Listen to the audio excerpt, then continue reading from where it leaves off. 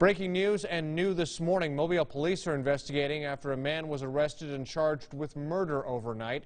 According to jail records, 35-year-old Cyrus King was booked into Mobile County Metro Jail at around 1:30 this morning and charged with murder.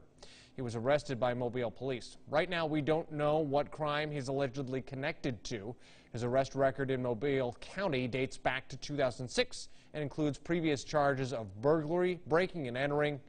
We've reached out to Mobile police and are waiting to hear back.